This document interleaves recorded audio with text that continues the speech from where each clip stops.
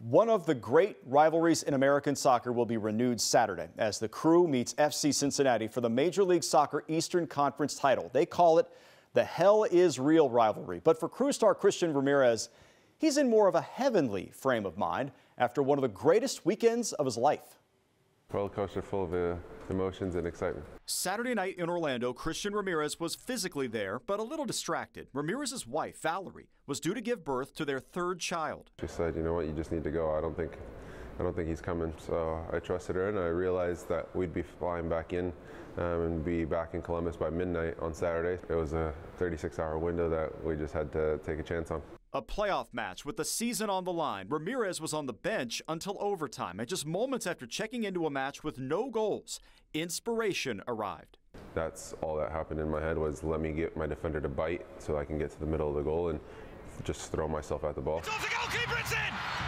Christian Ramirez! I sort of blacked out in that moment. Somehow, some way, I'm always getting those type of goals. Even after lifting his team to a 2-0 victory, Ramirez had a different goal in mind. Get me home to my wife. We went out to brunch on Sunday with our family and kids, and then a few hours later she started getting contractions and we were in the hospital. And Monday at 8:59 a.m., Christian and Valerie were celebrating the arrival of Cash Christian Ramirez, joining their daughters, Zara and Nova. Because this is a good guy, so everything went well for him and his family. So that's why his wife was able to wait, and now he's...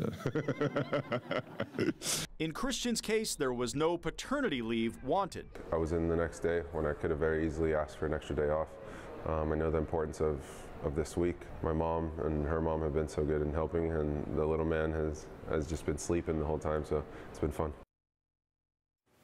He's a veteran now. He's 32 years old. He's played a lot of soccer, and he's showing the example to the younger players of what it's to be a professional, to handle your family business and show up and go to work. And obviously it's a massive week for the club. It certainly is. So with all of that in mind, I mean, Christian's got a lot that he's working on right now, a lot that he's focused on. For sure.